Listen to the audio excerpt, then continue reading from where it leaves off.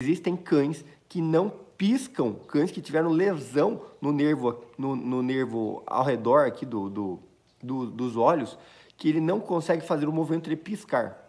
E você pisca, por que você pisca? Quem sabe por que você pisca aqui?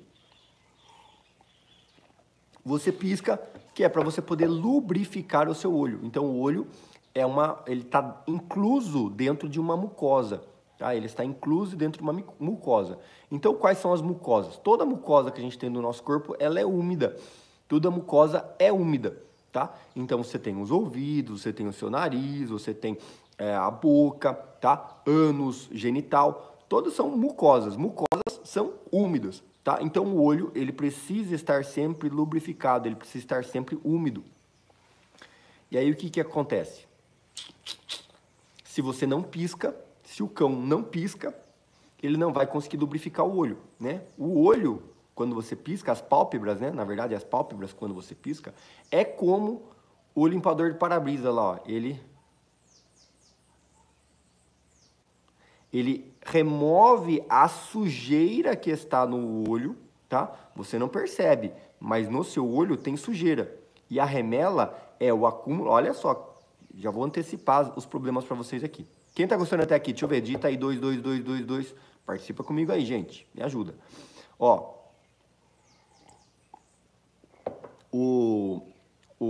a remela, ela nada mais é, do que a sujeira que estava no seu olho junto com a lágrima.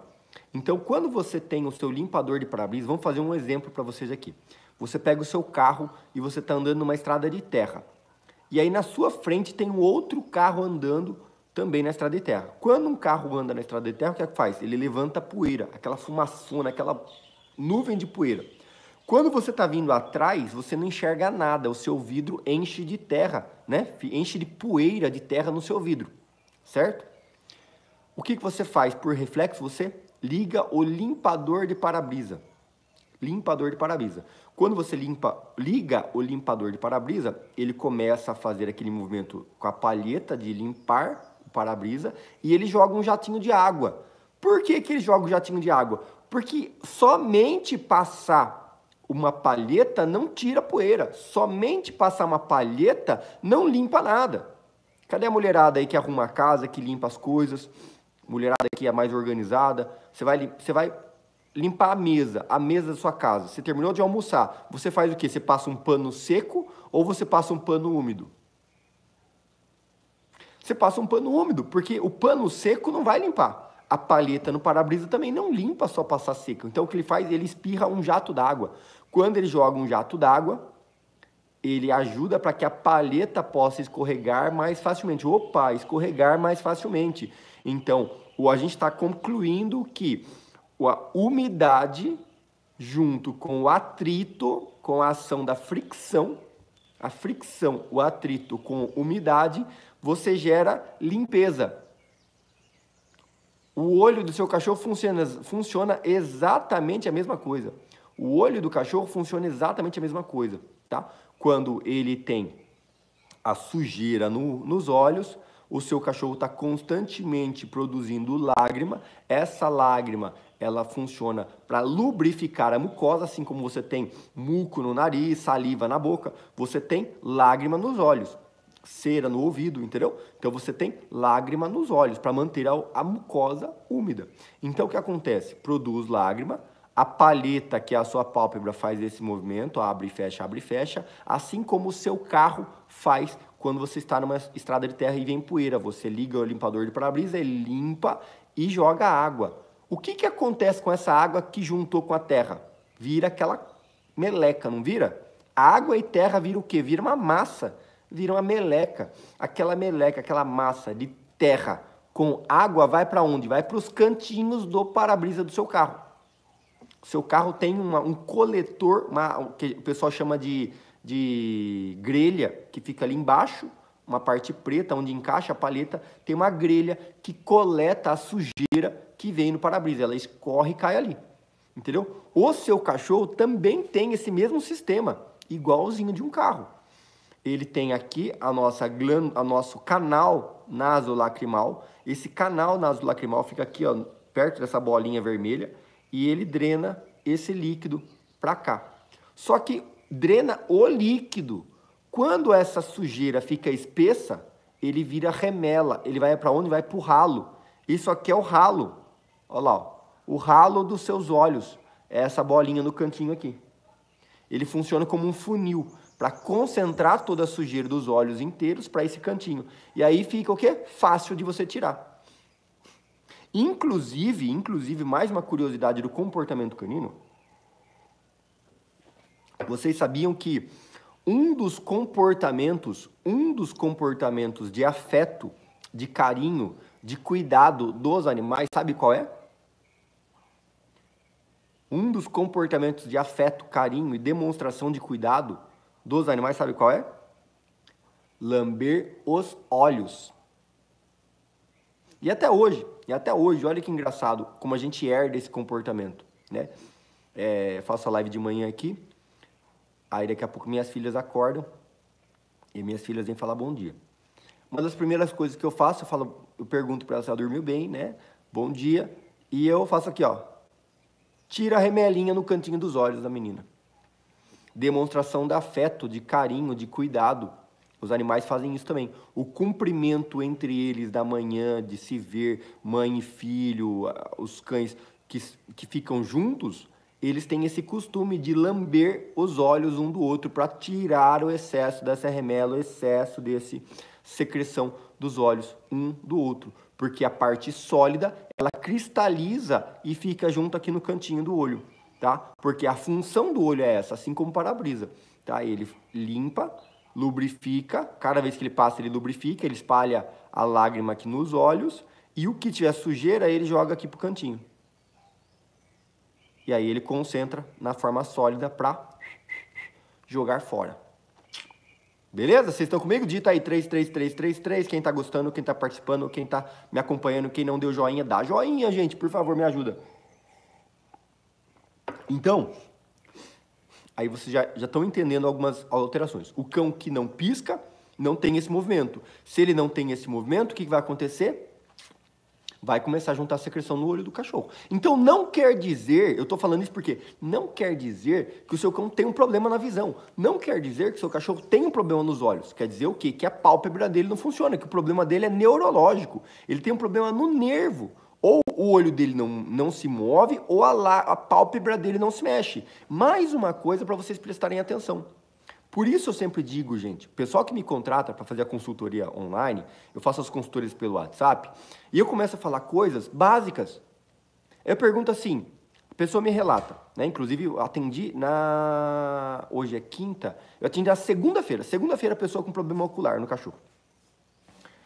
E eu fiz essa pergunta para a pessoa, exatamente essa pergunta.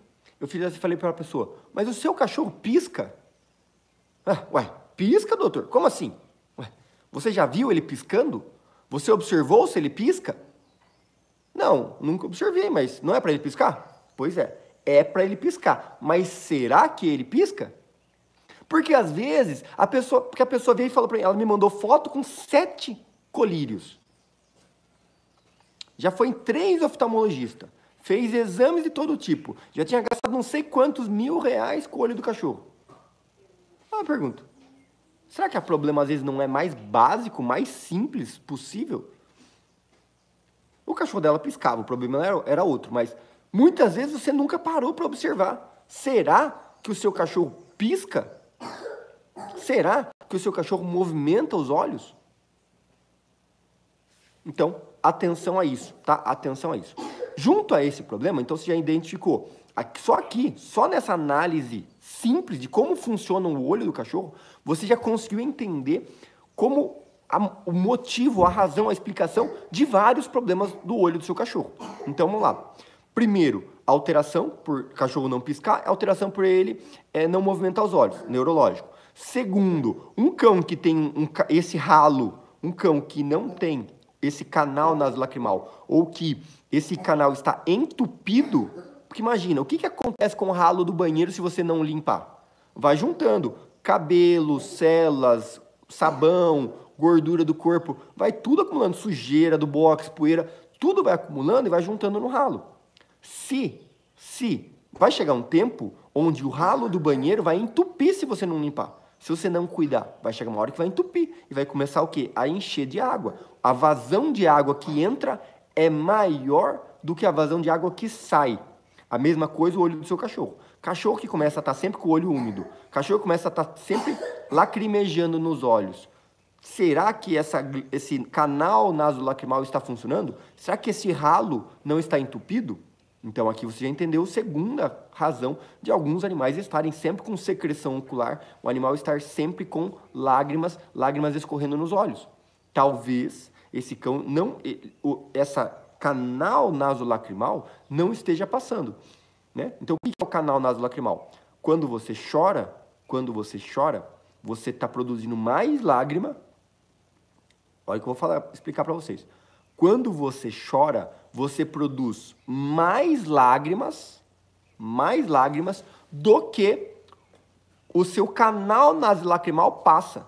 Ou seja, você produz mais líquido do que o ralo dá conta de escoar. Por isso você escorre lágrimas. Ai, tá chorando, tá escorrendo lágrimas. Por quê? Porque você produziu tanta lágrima que esse canal nasolacrimal não consegue dissipar. É igual aquele dia que dá aquela chuva forte, aquela tempestade, que a calha transborda. A calha não dá conta de escoar toda aquela água. O bueiro da sua rua, ele entope, ele inunda.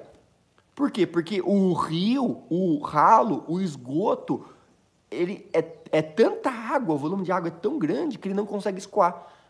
Animais, quando tem a obstrução desse canal nasolacrimal, vão ficar constantemente tendo secreção, tendo remela, tendo problemas oculares. Por quê? Porque ele não tem o escoamento, da lágrima, da secreção.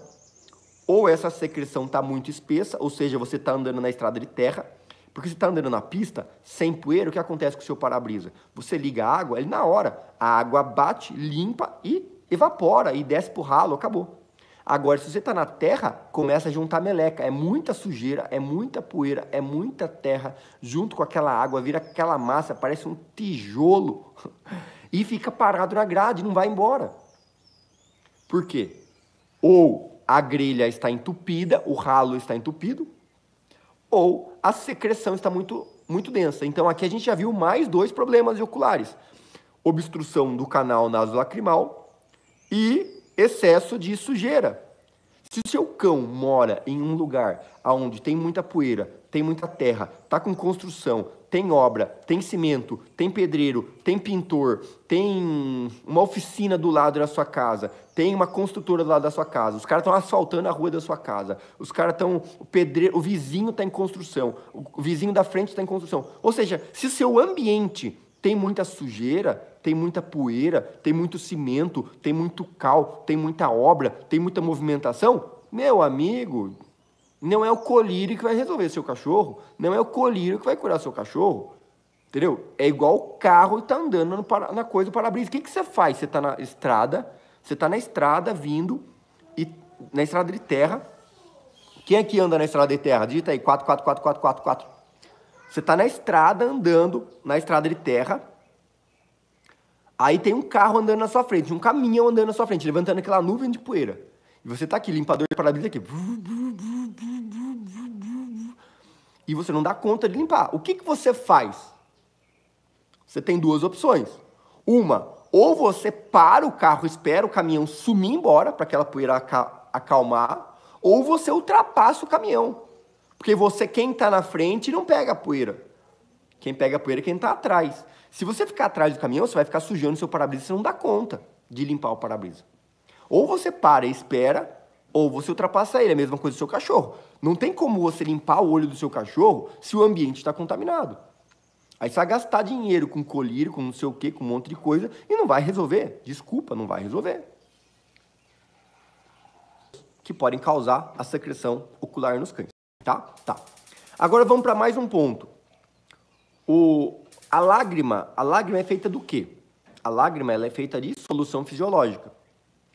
E o que é a solução fisiológica? Solução fisiológica é a solução que você tem no seu corpo. É um veículo eletrólito que você tem no seu corpo. Tá? Água e sódio. É isso. Solução fisiológica é isso. É o líquido que você tem no seu corpo. Tá? Esse é o equilíbrio do seu corpo. Então, para você ter lágrima nos seus olhos, você primeiro tem que ter uma glândula lacrimal que produz a lágrima. Então, a gente já viu mais uma análise. Será que a glândula lacrimal do seu cão funciona? Será que ela produz lágrima? Será que ela produz a lágrima na quantidade certa? Aí é o que eu digo para vocês, que tem um filtro, existe um medidor de lágrima que os veterinários oftalmologistas têm e eles medem. Eles medem quanto de lágrima esse cachorro produz, para saber se ele está produzindo a quantidade certa ou não. Porque às vezes a glândula lacrimal não está funcionando. É igual você querer ligar o limpador de para-brisa, mas está sem líquido, está sem água lá no reservatório. Se acabar a água do reservatório, meu amigo, desculpa, você vai ficar na poeira, porque não tem como limpar. Como é que você faz? Se você não tem água na sua casa, como é que você vai limpar as coisas? Não tem como você limpar. Você vai varrer. Varrer faz o quê? Levanta mais poeira ainda. Não é verdade? Você vai passar um pano seco na mesa, adianta? Desengordura? Limpa? Não faz. É igual o pessoal. Eu trabalhei numa loja uma vez. Aí o pessoal, de manhãzinha, quando você chegar aqui na loja, você passa o espanador. Já viram? Espanador de pó. Você espana o pó. Espanta o pó. Você bate o pó. Espalha o pó. O pó tá lá, você não cata, você não limpa, você não tira, você espalha ele. É o que acontece se não tem lágrima, se não tem líquido. Então, uma glândula lacrimal que não produz lágrima, ou produz lágrima em excesso, já encontrou mais um problema. Entendeu? A glândula lacrimal que não produz lágrima, ou produz lágrima em excesso. É um sinal de problema, tá? Mais um detalhe. Outro ponto agora para vocês entenderem. A lágrima é uma solução fisiológica, beleza? A lágrima, ela é produzida pela glândula, beleza? Ótimo. Só que para a glândula produzir a glândula precisa funcionar. Para a glândula funcionar, ela precisa de combustível. Qual é o combustível da glândula lacrimal? É igual o combustível do seu carro. Para o seu carro estar na estrada de terra, para o seu carro estar no meio da poeira, para o seu carro estar andando, para o seu carro ligar o limpador de para-brisa, ele precisa o quê? De combustível. Não dá para você andar com o carro sem gasolina. Se o carro não tem gasolina, esse carro não anda, esse carro não vai andar. Não tem como você tirar o carro da garagem se você não abastecer o carro. Tem que colocar gasolina para o seu carro sair. E aí eu digo, a gasolina influencia no seu carro ou não? Se seu carro é a gasolina e você coloca álcool no tanque, o que vai acontecer? Ele não sai, não dá partida, não queima, não anda. Se seu carro é a gasolina e você coloca diesel no tanque, funciona? É combustível também, não é? Mas funciona? Não funciona, porque o seu carro é a gasolina.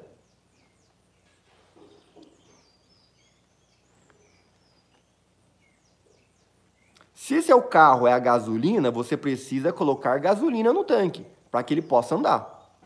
Se você colocar uma gasolina adulterada, uma gasolina batizada, o seu carro vai andar como? Vai andar devagar, vai andar sem potência, vai andar sem explosão. Entendeu? Ele vai andar, mas vai andar mal, vai andar devagar, vai andar causando problemas no sistema dele. Tá, doutor Arthur, mas e o cachorro, como é que fica? O cachorro é a mesma coisa. O combustível do seu cachorro é a alimentação. O combustível do seu cachorro é alimento. Seu cão é carnívoro, mas você dá vegetal para ele, você dá arroz para ele comer. Você não quer que ele tenha problema no olho? Como que ele vai andar? Entendeu? É o carro, que é a gasolina, você está pondo álcool. É o cachorro. Seu cachorro come carne e você dá arroz para ele, como é que você não quer que o cachorro tenha problema? Vai ter problema. Você está usando combustível errado. Alimentação incorreta, alimentação desbalanceada, combustível adulterado é a mesma coisa. Seu cachorro comendo aquela ração cheia de misturinha e não sei o quê, não vai funcionar. Seu cachorro comendo fubá e arroz e um pouquinho de carne moída, não vai funcionar. Não venha querer gastar dinheiro com um remédio, não venha querer gastar dinheiro com colírio, com produtos de limpeza, de não sei o quê, com consulta oftalmológica, com veterinário. Não gaste seu dinheiro com isso se você antes não gasta dinheiro com alimentação. Primeira coisa, antes de você sair gastando dinheiro com qualquer coisa do seu cachorro, seja vermífugo, remédio, antibiótico, anti-inflamatório, cara, gaste dinheiro com comida. Comida. Gaste dinheiro com alimentação de qualidade para o seu cachorro. A alimentação de qualidade do seu cachorro salva o seu cachorro. Ah, doutor, mas eu coloco tubérculo, eu coloco batata, eu coloco arroz, é saudável, é arroz integral. Cara, pelo amor de Deus, né? Não adianta você comprar o melhor diesel. Não, eu compro diesel S10 aditivado. Mas seu carro é a gasolina. Adianta você comprar o melhor diesel do Brasil, melhor diesel do mundo. Se o carro é a gasolina, adianta? Não adianta, gente, não adianta. É o que acontece com o cachorro. A pessoa tenta dar o melhor carboidrato da melhor qualidade, mas o cachorro é carnívoro.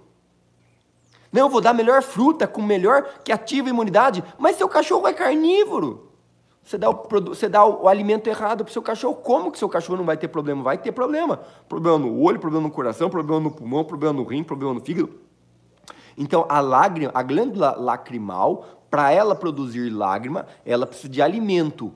E o alimento que vai dar consistência na lágrima, a qualidade na lágrima. Se essa lágrima é boa ou se a lágrima é ruim, se a lágrima é mais viscosa ou se a lágrima é mais clara, se a lágrima ela é mais espessa, se a lágrima ela é mais preta, se ela tinge, se ela ficar avermelhada, se a pelagem é que é a lágrima ácida do seu cachorro, depende da produção da lágrima. E a produção da lágrima depende da alimentação dele. Você entendeu? A produção do seu cachorro, o que é a produção da lágrima? É quando você junta o alimento com o filtro. O que é o filtro? Não tem como você ter... Quando você... Vamos lá, mais um exemplo para ficar didático para vocês. O primeiro filtro que esse carro usa para funcionar, ele faz o quê? Ele filtra o ar que entra e ele filtra o combustível. Então, quando você coloca combustível... Para o combustível chegar na bomba, para o combustível chegar na queima, na explosão do motor, o combustível tem que passar no filtro. Então, filtra o combustível e filtra o ar. Ali esse carro funciona. Então, o seu cachorro tem o rim e o fígado.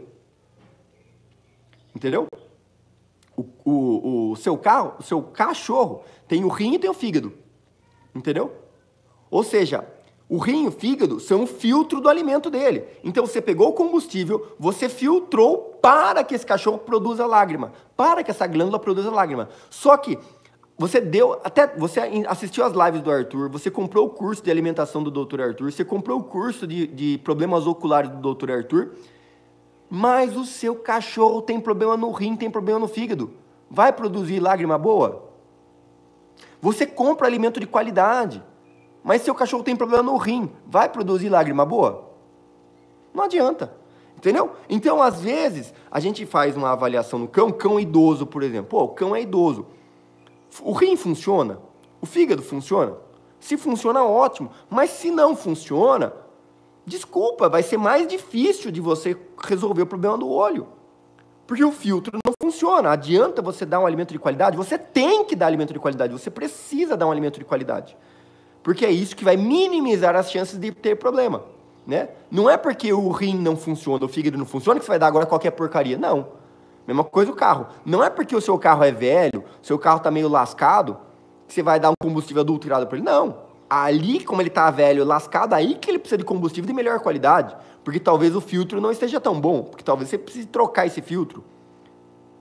Você entendeu? Então o cachorro, a lágrima dele vai ser produzida se ele tiver boa alimentação. E não somente boa alimentação, ele tem que ter a função do rim e a função do fígado. E aí sim a lágrima vai ser boa. Então o pessoal que fala, meu cachorro tem lágrima ácida. A lágrima ácida não muda nada, ele só me diz a cor da lágrima do cachorro, só me diz que a lágrima é mais escura ou não. O que vai me importar é, o rim funciona, o fígado funciona, a alimentação é de qualidade? Porque não adianta ele não ter lágrima ácida e comer porcaria. Não adianta ele não ter lágrima ácida e o rim e o fígado não funcionar. Antes um cachorro com lágrima ácida, mas que tem o rim bom, fígado bom e se alimenta bem, do que um cachorro que tenha lágrima ácida e esses órgãos estão ruins, entendeu? Então a lágrima ácida para mim não muda, é uma consistência estética. As pessoas julgam e analisam a estética. Ah, meu cachorro tem um pelo longo, meu cachorro tem o olho preto, meu cachorro tem um olho branco, meu cachorro com o olho azul. Cara, dane-se isso aí, dane-se. Isso aí é estética, não muda em nada na saúde do seu cachorro. Para mim, muito menos. Tem pessoas que ficam ali, vou trocar de ração, vou trocar não sei o que, vou trocar não sei o que, para diminuir a lagma ácida. Beleza, troca, melhora, diminui. Mas e o rim, e o fígado, funciona ou não funciona? Tá? Então,